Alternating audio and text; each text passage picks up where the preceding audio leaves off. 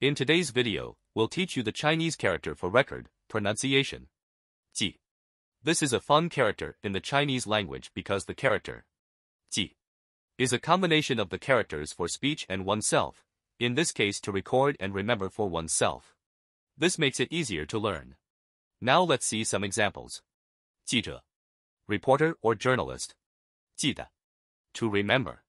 忘记 to forget. 登记 to register one's name. 日记 personal diary. Now let's try a sentence.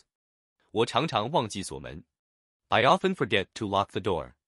来客请到接待处登记. Guests are requested to register at the reception. So there you have it. Now you know the character for record in Chinese.